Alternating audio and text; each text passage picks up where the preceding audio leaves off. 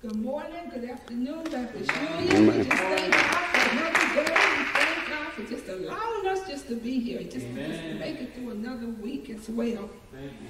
Thank you, Lord. We just thank you for tuning in today, and let us pray. God, we just thank you for your grace. We thank you for your mercy. We thank you for just watching over us, God. Thank you for what you continue to do in our lives, God. In spite of everything that's going on, God, we just thank you for your continual presence in our lives, God. We thank you for just being God all by yourself. Yes. God, we ask that you will be with us on today, God, that you will continue to strengthen us. We pray that you will be with our pastor, God. Use him in a mighty way, God. God, just work through him, God. And God, give us listening ears so we may hear what you will have us to hear, God. And God, use us for your honor and use us for your glory as well, God. God, we pray that you'll continue to watch over our family, God. Continue to strengthen them, God. And God, we thank you for our mother, God, that's celebrated her 100th birthday, God. We just thank you for allowing her to live, God. Thank you for her strength. Thank you for her health, God. Thank you for all that she has poured into others, God. And we just thank you for just keeping her as well, God. And God, we pray that you would just continue to keep our family members, God, that you would just lead us, that you would guide us in a mighty way, God. And God, if you do all these things, we'll give you all the honor and all the glory. In Jesus' name we pray. Amen. Amen.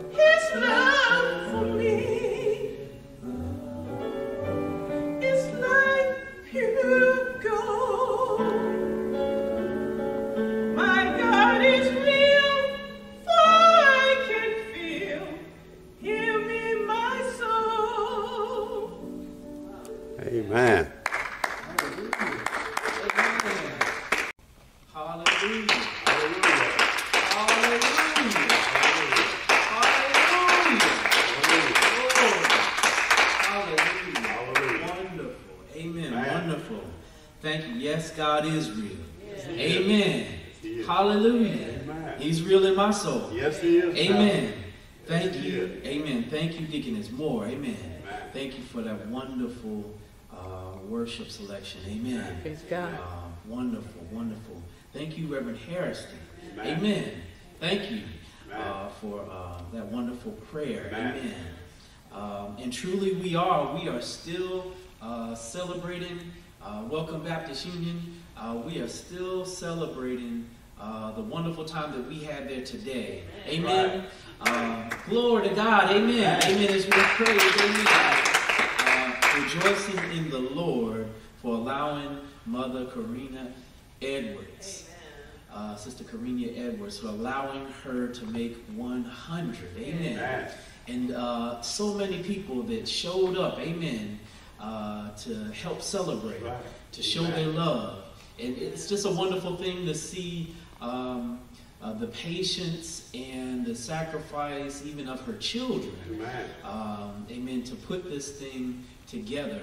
And we want to thank, amen, the trustees as well, in particular, amen, Brother Davis, Brother Evans. We thank you all for helping that come true and come together. It was very smooth. It was a community event, amen. And we just give glory to God today. That was joyous. That was a joyous occasion. And we are so grateful to God for keeping her with us. Amen. Baptist Union, welcome once again. Another weekend, another Sabbath, amen, that the Lord has blessed us with, that we are here, and we are so glad to be able to gather together again to worship the Most High. Amen. And so glad that you are tuning in to worship along with us. Thank you for continuing to support Baptist Union. Thank you for continually giving. Thank you for continually praying. And thank you for your kind words. Thank you for keeping in touch with one another. We need each other. We need each other. If you have your Bibles, there is a word.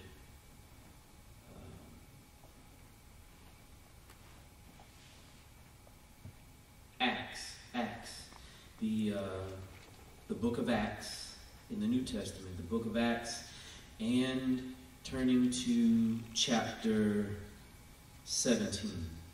The book of Acts, chapter 17.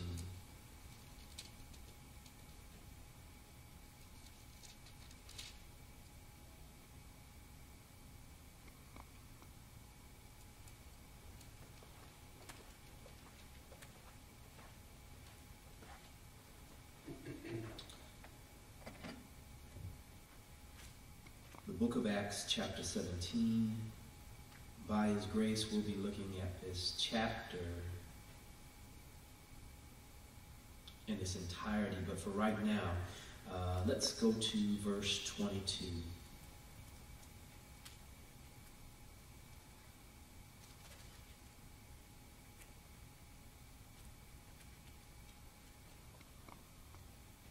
If you have it, say amen.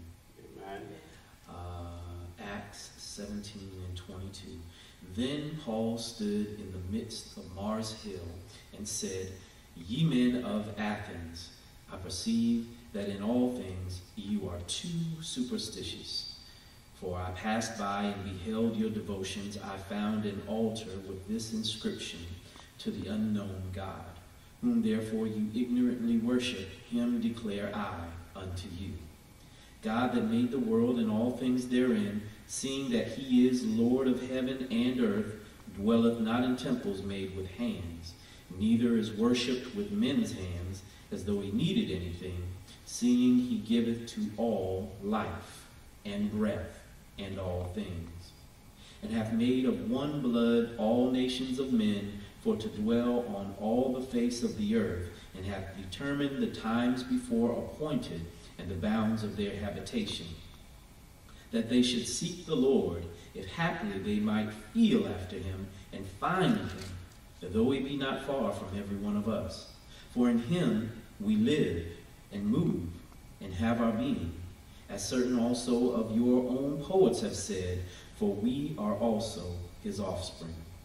Forasmuch then as we are the offspring of God, we ought not to think that the Godhead is like unto gold or silver or stone, graven by art and man's device.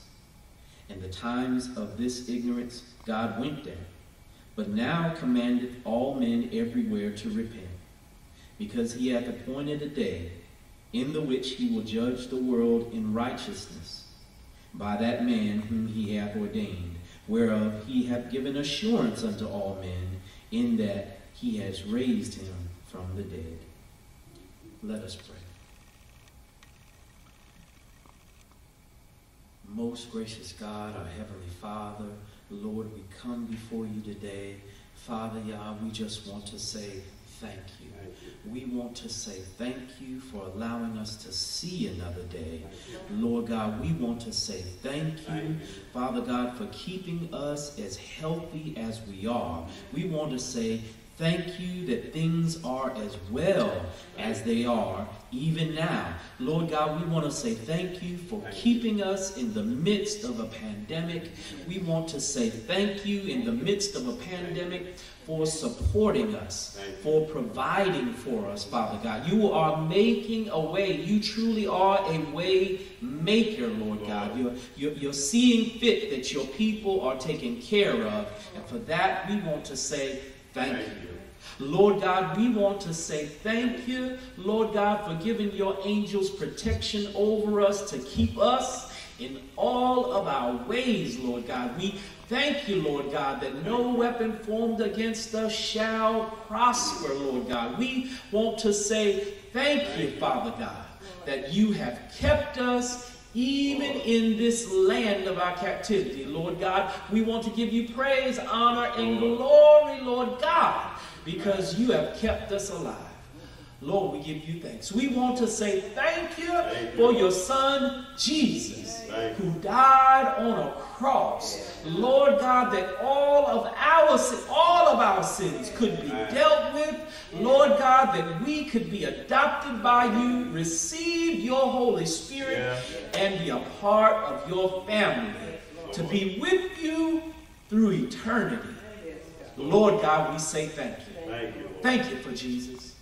Thank you for your Holy Spirit. Thank you for this living word. And now we ask that you would make it come alive before us even now. That you would speak to us, touch our hearts, and soften them, that we could receive direction, correction, encouragement, guidance from you even now. Lord, we thank you. We love you and we bless you. Because you first loved us. In Jesus' name, amen. Amen. Amen.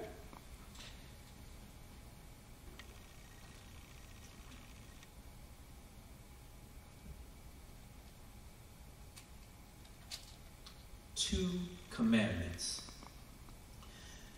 should cause all men to repent and to cry out for a Savior.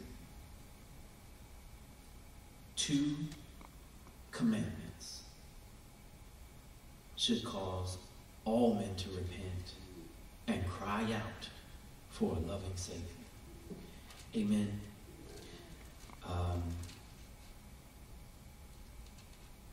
We're here in this chapter of Acts, chapter 17. It's an amazing thing about God's Word. It confirms itself, and yet you have witnesses in history backing it up and confirming it. And though things have taken place in the past, just as Solomon said, there is nothing new under the sun. Things that have taken place of old, they're still taking place right now. And it's interesting when the Lord shows these things. Even though this took place 2,000 years ago, I find highlights, amen, that shows things that we are dealing with even in these days. And in this chapter 17 of Acts, we find that Paul is making his way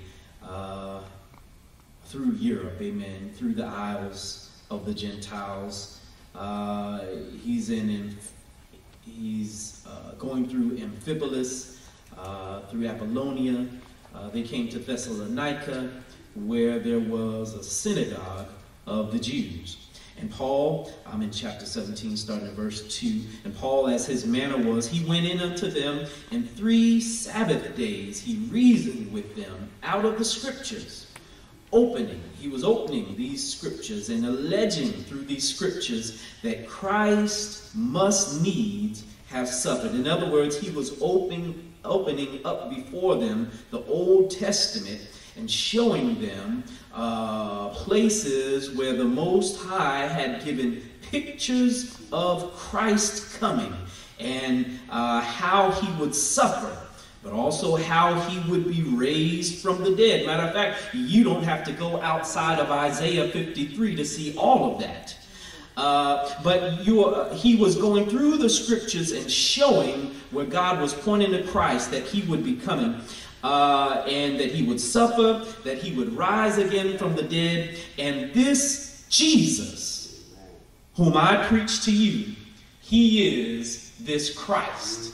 In other words, Paul was preaching to them that Jesus Christ that he was talking about, that we talk about, is the one that the Old Testament was prophesying was to come, and he has fulfilled these things that are pointed to in Scripture. And it says, as he taught this, he said, some of them believed, and they consorted with Paul and Silas, and of the devout Jews, a great multitude, and of the chief woman not a few. So, as he's in the midst of the synagogue full of Hebrews, amen, some of them were able to believe.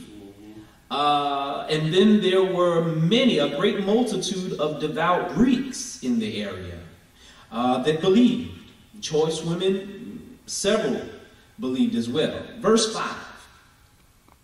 But the Jews which believed not, moved with envy, took unto them certain lewd fellows of a baser sort, and gathered a company, and set all the city in an uproar, and assaulted the house of Jason, and sought to bring them out to the people. It says that there were Jews which, when Paul was preaching Jesus, and how he was opening and alleging all through the Old Testament that the prophecies of a coming Messiah, the prophecies of a suffering servant, the prophecies of a mighty counselor, amen, the Prince of Peace that was coming, he was saying that he's preaching that this is Jesus that we have been telling you all about. He is the one that has fulfilled these things. And it says that some of them believed. There was a great multitude of Greeks that believed, and it says that there was some Hebrews that did not believe. Right. And when they saw that after the preaching, that this crowd of folk that began to believe, they were moved with envy. In other words, they were envious of Paul.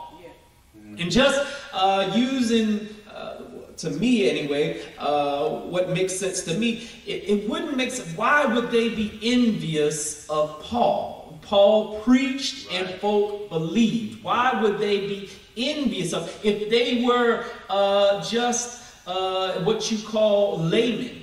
Amen. In the synagogue, it would not matter much. Why some folk believe and some didn't. But why are you envious? That tells me that these were people in positions of authority and power.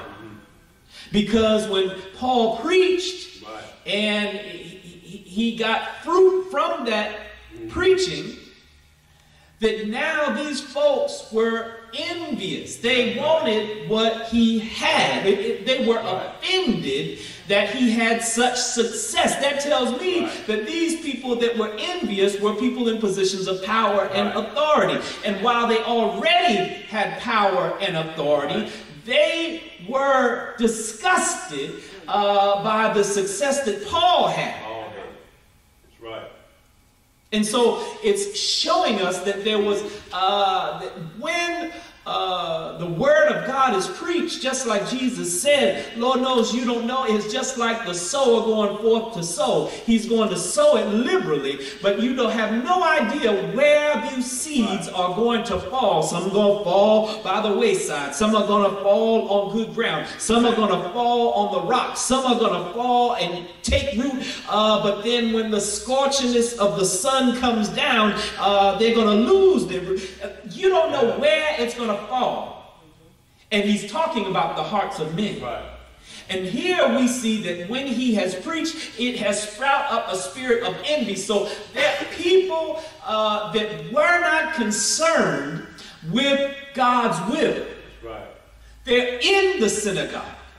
They're in positions of authority and power and leadership, and yet they're not concerned so much with the will of God being done, because when Paul preached what was the will of God and how Jesus was fulfilling the will of God, they were not happy about it, but they were upset. Right. So they're not concerned about the will of God. They were more concerned with their own power. And so you had people that were concerned not with God, watch this, not concerned about the people. That's right. No.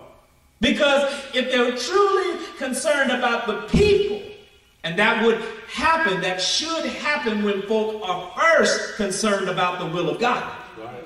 Because God is concerned about his people. That's right. But if you don't care anything about the will of God, you're surely not going to care about the people. And so watch this. They don't care about God. They're not concerned about the people. They're just concerned about power. These, you could say, this is the spirit. These are the ones that then went into the marketplace of the city, found men that did not have jobs, amen, and they specifically went to those of, the Bible says, a baser sort. They found lewd fellows.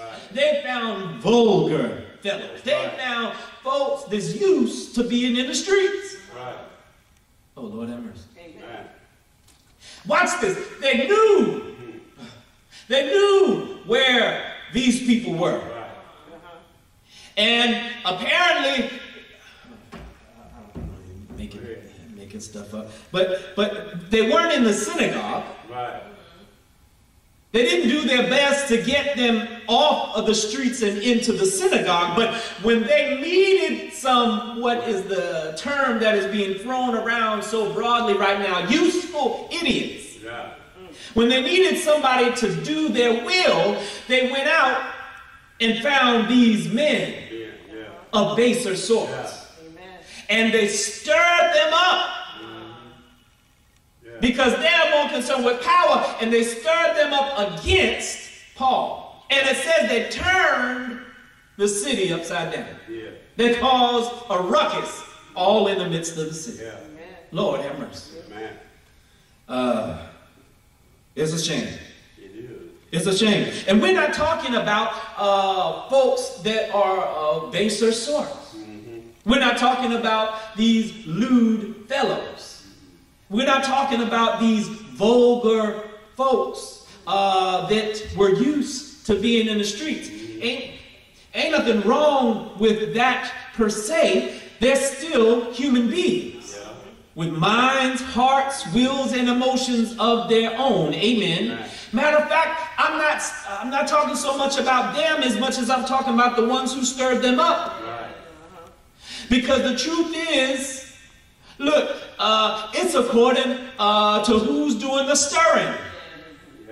Because the truth be told, somebody could have looked at Peter and said he was of the baser sort. He was a vulgar person. Because my Bible tells me that in Peter's appointed time, he let a few choice words drop out of his mouth.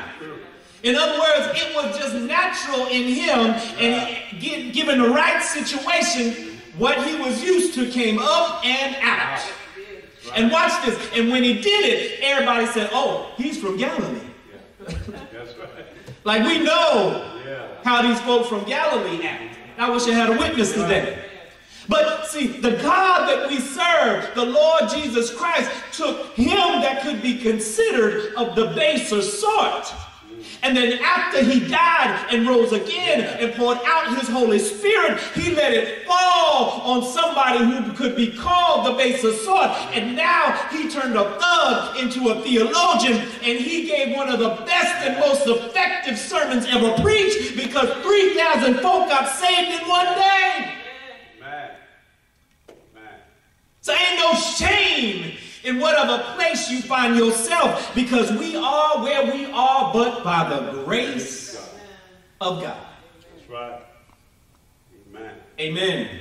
The Bible says they were looking for Jason because Jason was giving Paul a place to stay. And it says they went to certain rulers of the city crying, these are those that turn the world upside down. They came here also, whom Jason has received. These all do contrary to the decrees of Caesar, saying that there is another king, one Jesus. It's interesting to me. They accused Paul and them of preaching and saying and teaching things that were contrary to the decrees of Caesar, saying there's another king, this King Jesus. But we know that Paul, look, they're accusing him of sedition. They're accusing him of rebellion against the government. But all Paul was doing was preaching Jesus. That's all. And I find it interesting that over and over again throughout these scriptures, you will find when men and women stand up for God, that the same accusation comes over and over again. They are preaching rebellion against the establishment. They are preaching sedition. They're trying to tear apart. They're speaking against our government and our leadership. They did it to the Hebrew boys when they tried to make them bow down to the image. They did it to Jesus himself. That's how he got to the cross. They said that he's saying that he's a king. He's trying to go against Caesar. And now you see the same thing happening to Paul. And the interesting thing that goes through my mind is all of these, they got the same accusation whenever they preach Jesus real strong. But many of the current leadership in churches today who say they're preaching Jesus, they would never be accused of rebellion against the government. Oh, you know. Look, Paul wasn't preaching that. But he was preaching Jesus so strong. He was preaching the authority of God. He was preaching that he's the Son of God. And there is a higher authority that all mankind must eventually answer to. And it was enough that they could use what he was preaching, twist it, and say he's preaching rebellion. You got all these folk that say they love, oh, how they love Jesus, and yet they would never be falsely accused of rebellion. I wonder if they're preaching the same Jesus. Okay. Later on it said they had to get him up and out of there, so they went down to Berea and they found another place. It said these noble in here, these were more noble than those in Thessalonica, down in Berea, in that they received the word with all readiness of mind. They searched the scriptures daily whether these things were so. Therefore, many of them believed. Also honorable women, which were Greeks, and men not a few. The Holy Ghost tells us that these folk in Berea were more noble than the ones in Thessalonica. Why? Because not only when they heard the word that was preached, they took the time, opened up the scriptures for themselves, prayed, and they wanted to see if he was telling the truth or not. Ain't nothing wrong with that. No, it's not. I'd rather somebody do that than do what many of us do, which is we hear the word preached, and if I don't like it, I just give it the backhand and go on about my business. I never go to the word to see, is that really what the word says or not? But I'll write somebody off.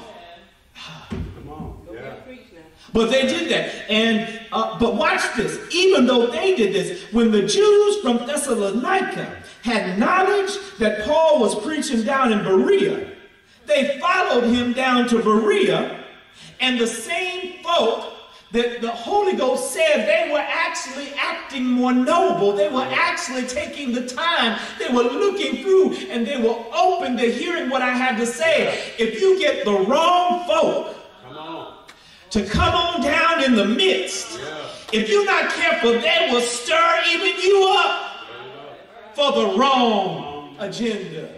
Wrong reason. Is that not right? Amen.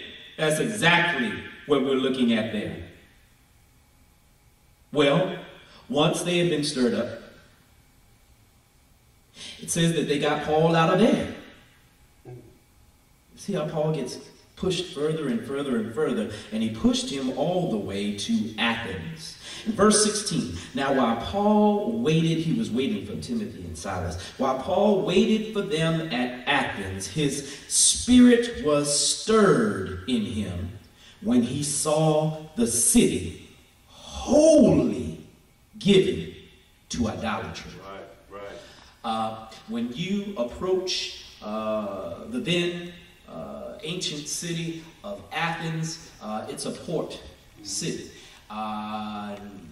It's approached by water. And history tells us that as you would approach the coast of Athens, before you even got to the coast, much further in from the coast inland, yet you're still in the water, you could see this great Acropolis, that is this raised portion and foundation in the midst of the land. It was raised up, and there was a great work. It was one of the great wonders of that time. Sculpture, architecture, if you will. It's called Parthenon of Athens. What does it look like? It looks to me so much like the Lincoln Memorial. It is rectangular in nature. It has columns all around it. But instead, you won't go inside and find Lincoln sitting down. But what you will find is you will find the goddess Athena standing tall. It says that she stood about 37, 38 feet tall, and she was there in this structure called Parthenon of Athena. And she was the goddess of war, the goddess of wisdom, the goddess of handcraft. And they actually likened her to the Roman goddess Minerva. But she stood, and they saw her as the guardian protector over the land of Athens. But what my point is, when you are approaching Athens, before you have even gotten off the boat, before you've made it to the coast, you can still see this often because it's so high and elevated, where they have put this it's really a temple, if you will, with this false idol, this goddess standing there that is meant to be protecting over all the province, the land of Athens. It's there for everybody to see on full view as you are approaching. A goddess. And actually, much later on in history, when it came time for commissioning for somebody to build some kind of a statue, something that would represent the independence of the United States, a man built the statue and sculpted the Statue of Liberty, heavily influenced by this idol, Athena. And so here was Paul, and so he could see that in the distance. But when he went on further in this place, he realized that everywhere you went, they had statues all around. There were idols all around. There were altars all around this land of Athens. And it stirred the Spirit of God in him that the whole land was taken with idolatry. And so, rightly so, when the fire got in Paul, watch this. When the fire got in Paul, he went right to the synagogue and began preaching Jesus. Yeah.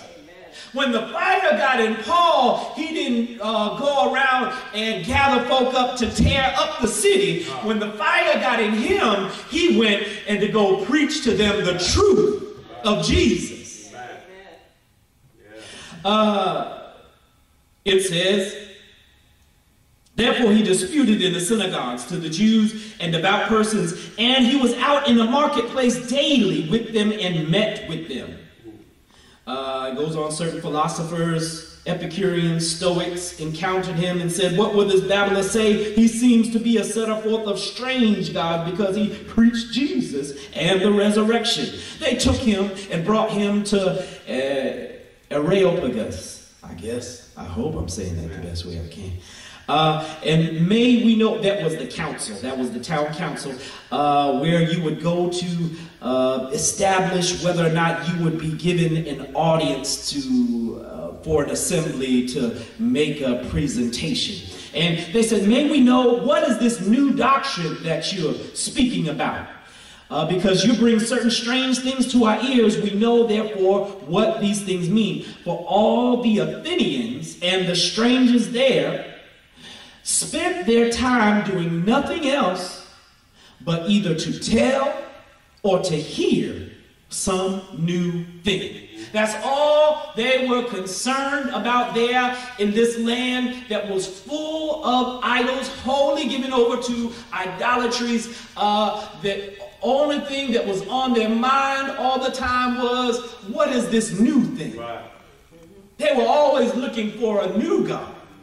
They're always looking to hear a new philosophy. Yeah. Yeah. And I'm afraid in this age and time of virtual media, oh Lord, that's all folks are consumed with. Right. What is the latest thing that took place? What is the latest argument? What is the latest? Viral. Yes. Stuff goes viral. Thank you, D. Yeah. Amen. What I'm trying to show is not so much a difference. We think this is so long ago, but Lord knows the same thing that was going on then is going on right now. And Paul stood in the midst of Mars Hill. Mars was the god of war. He stood on his hill and he said, you men of Athens, I perceive that in all things you are too superstitious. He said, you're way too religious. Got a whole lot of religions, but don't have God. For I passed by and I beheld your devotions. I found an altar with this inscription, to the unknown God. In other words, this place was so given over to idolatry. They had so many different gods and had so many different statues unto these gods. They had so many different altars unto all these different gods that they said, we need to make an altar for the unknown God. It's as if the folks said, and we got all these different gods, but in case we miss one, let's make one to the unknown God. Paul sees this, and he captures the weight of this, and he says, yeah, y'all got one to the unknown God, whom you therefore ignorantly worship. You don't know him. You ignorantly worship. I'm going to declare to you who he is. The one unknown God that you all have not got a hold of is actually the only God that is. He's the God of Abraham, Isaac, and Jacob. He's the God of this Bible. He is the God that sent his only begotten Son so that whosoever believes on him would not perish, but would have the right to everlasting life. His name is Yahuwah. His name is Yahweh. His name is Jehovah. His name, oh Lord have mercy. I want to introduce to you the God that you all don't know. That's who y'all are talking about, that unknown God. And let me introduce him to you. Amen. See, because if you knew him, you would understand, because he tells us in his word that he is God, and beside him there is nobody else. He's also gone on to say all the rest are nothing but idols. And he would also be able to tell you from the scriptures that God has revealed that those that worship these idols, they are actually giving sacrifices. They are actually worshiping fallen angels. They worshiping demons. That's right. See, because there's nothing in those statues. There's nothing in whether they're made of stone, whether they're made of gold, whether they're made of brass. They got eyes, but they can't see. They got ears, but they can't hear. They got mouths, but they can't talk. They got feet, but they ain't moving nowhere. There's no life in them.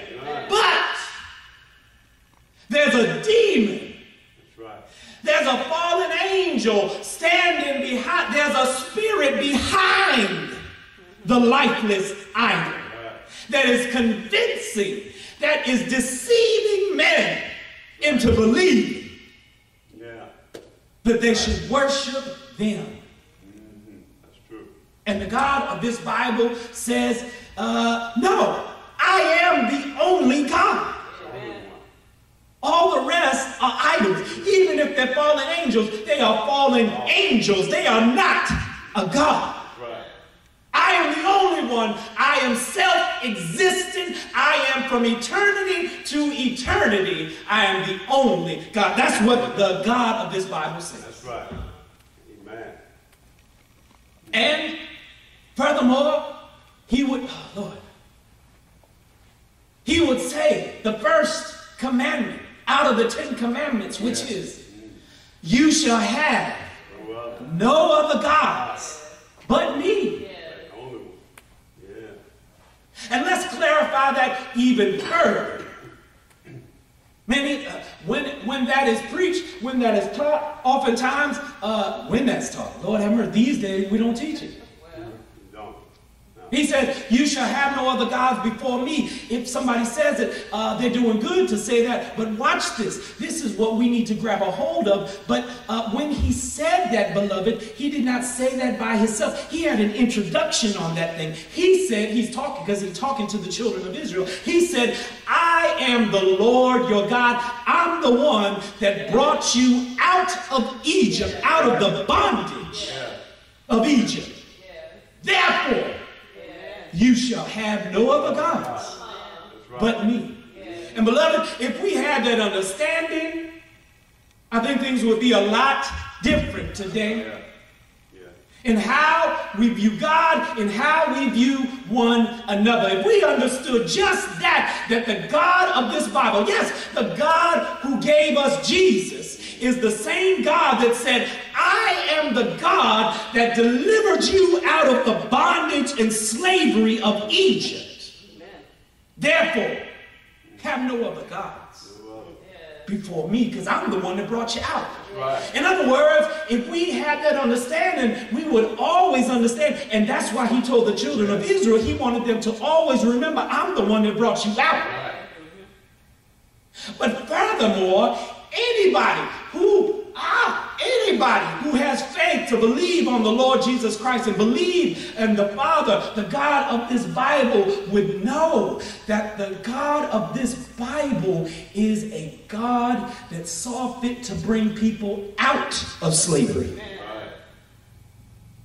That's right. Man. Not one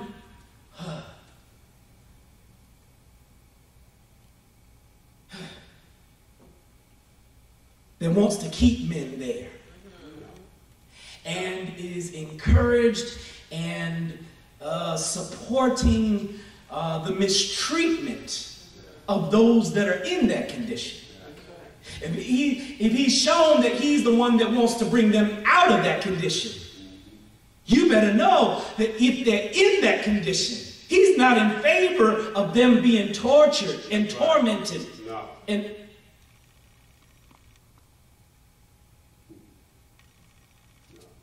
amen. That's the first one of the 2 commandments. It goes on, and then he says, look, the God that made the world and all things therein, seeing that he is Lord of heaven and earth, he does not dwell in temples made of hands. He dwells in the bodily temples of those that believe on his Son, the Lord Jesus Christ, and have received him as Lord. And has received his Holy Spirit. That is where God dwells. Lord. Neither is he worshipped with men's hands. This word worship here is different from any other time that it's used in the New Testament. All the other times that this Greek word was used, it had to do with healing. And I said, Lord, what does that mean? Why is it only used here this one time? What healing? What's that got to do with worship? What are you saying all the other times? It had something to do with a deliverance, with a setting right what was wrong, with bringing a cure to something, health, some malady that had taken place, some sickness. And then the Holy Ghost revealed to me is the best way that I can understand it.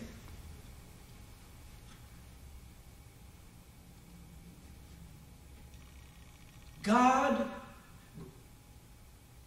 there's no place in God's heart that is being touched. Because, look, we are his being. We are his created being. He created us to worship him. Right. But there is no spot in God's heart that is touched, that is delighted, that is satiated by men making idols out of him. Any statues that are made to give a picture of him, that is not the way he wants to be worshipped. He does not. Didn't I say 2 commandments? Here comes the second one. The very second commandment. The first one is, you shall have no other gods but me. And the very second one is, and you shall not make any graven image of anything in heaven, of anything in earth, of any animal, man, whatsoever. Do not do that. Do not make an image and call that me and begin to worship that image. Because how can you form an image? Right. Because God cannot be contained in an image. That's right. And the moment that we try to contain him and to look like a particular, because Lord, he is the God of all living, but the moment that we try to place him in any particular box, we are limiting who he is. Right.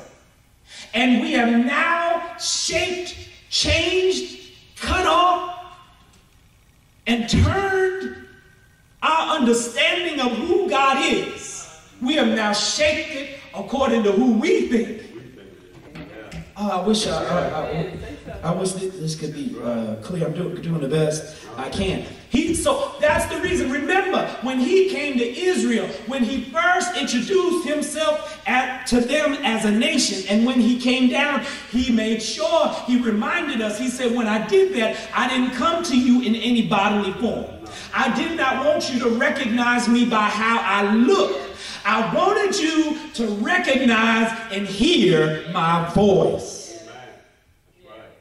Because if you can recognize my voice, you can always hear my word, and you can always be directed in the way that you should go. It's true. Amen? Amen. He says, look, the same God that did these things, he said, look, verse 26, he has made of one blood all nations, that's all ethnicities, of men for to dwell on the face of the earth. In other words, there's only one race, that's the human race. Right. And out of one blood, he meant all these different ethnicities. Yeah. But he made all these different ethnicities out of one blood. There's only one race, the human race, but he likes variation. Don't say God don't see color, because he likes to see color. He likes to see all kinds of colors, and what he wants is all kinds of colors to seek him. Right. Amen. That's right. To press out, to find out who he is. He wants all mankind to search, learn about Jesus, Yeah. so that perhaps they could be saved. Amen. Right. And if we are in a religion, not unlike them, they had several religions. If we are in a religion that somehow tells us that there's a human race, but there's one people that are not a part of the human race. In other words, there's a people that are less than. You got the wrong God. Wrong God. You're not in this word. That's right. Wrong God. Yeah. And I know, I thank you for your patience. I thank you for your patience. Pray with me. And we're about through. I'm coming to the final point. You know what? We wouldn't even be having this conversation about white Jesus if we were really concerned about pleasing God. Right. Amen. You're right. Watch this, because if we were concerned about pleasing God, we would see that second commandment, you shall make no graven image of me and begin to worship it. That means he didn't want any white Jesus.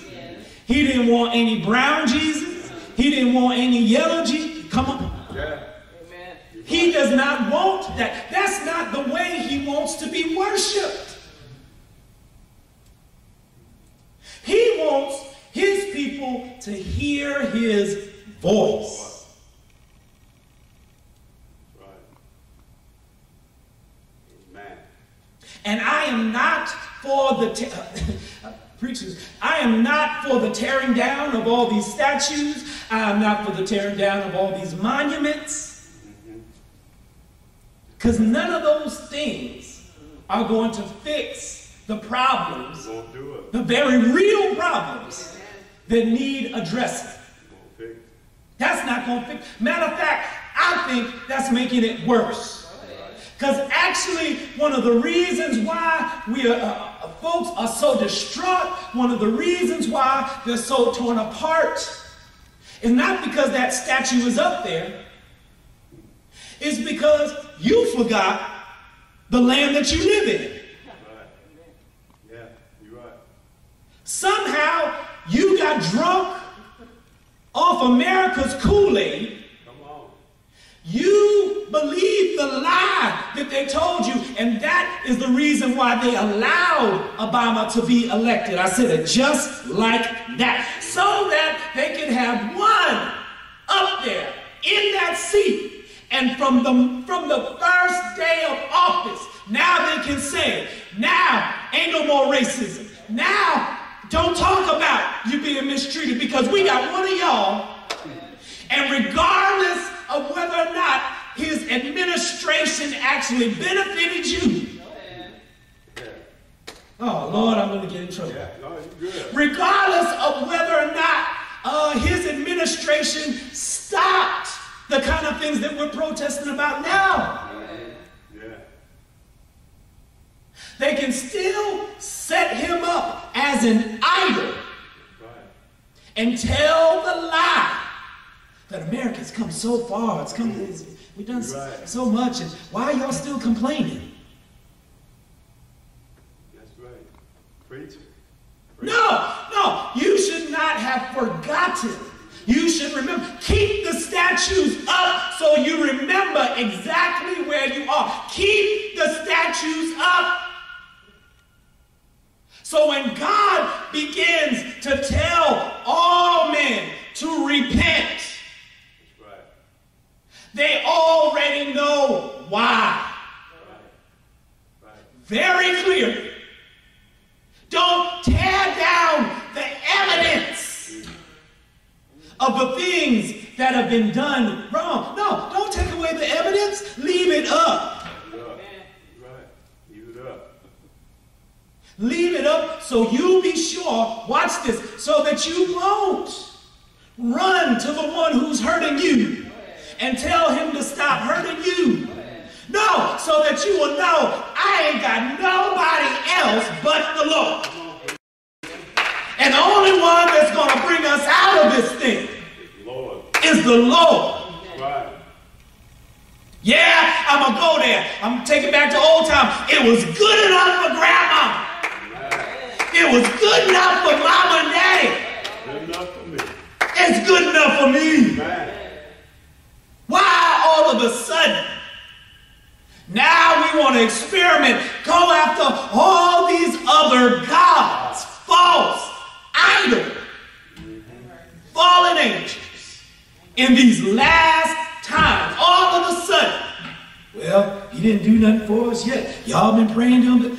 Yeah, folk been praying to him for a long time, and that's the reason why your dusty butt is still alive. Not because you were so great, not because you're so much smarter, right. Not because you know better than mama and them. Yeah, I hear them praying to that old white Jesus. They weren't praying to white Jesus, they were praying to Jesus. That's right. Man. And he must have heard their prayers. Yeah. Because if you really be true and look back over your life, I don't care how successful you are, you know you didn't get there just because of you. That means you had some supernatural help. You're right. And the same folk, oh Lord, our own family members that we dare look down upon and say, no, you need to get some of what they had. Amen. You're right. He is the only true and living God. And if anybody has brought us safely this far, it was him. Amen.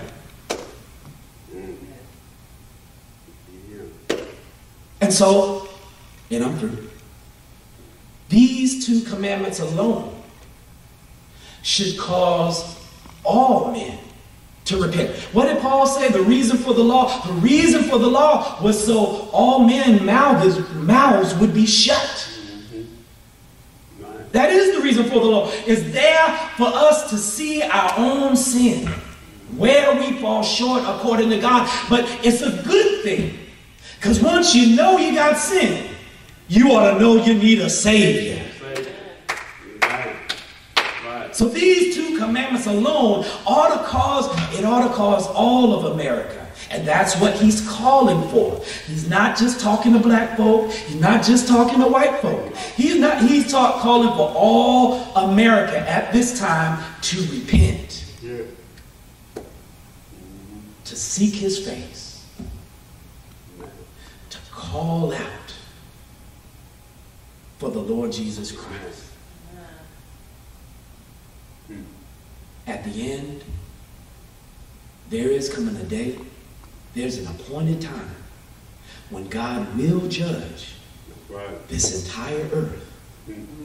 He's going to judge it in righteousness. But he's judging it in righteousness by his Son. And Paul says that all men who have his Son, you ought to be encouraged. You ought to have some assurance to know if he rose him from the dead, that means he did a finished work with your sins. And so you have reason to have peace that passes all understanding when you think about that moment. But if you're thankful for the one who made that moment possible, the Lord Jesus Christ, then you also, while we're still here on this side, you ought to want to walk in ways that please him. That's right. So true. There may be one. There may be one that does not know Jesus in the pardoning of your sin. If there's somebody that has never received Jesus as your Lord and Savior, won't you come forward at this time?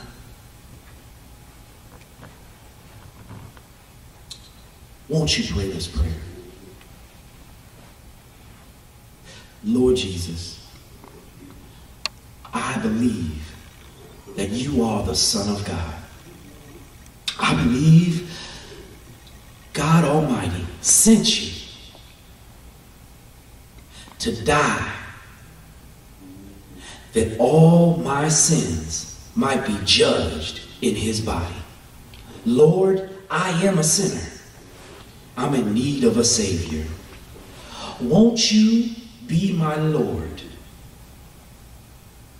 Fill me with your Holy Spirit and begin to teach me how to walk in ways that please you. I thank you.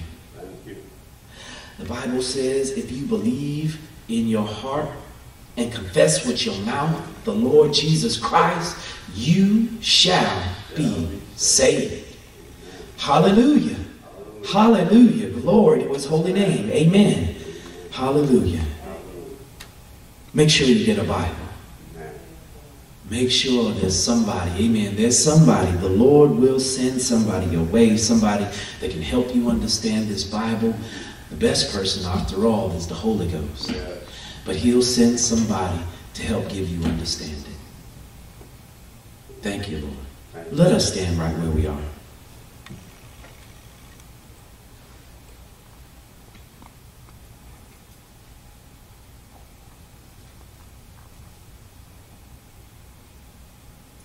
Heavenly Father, Lord, we thank you for this day.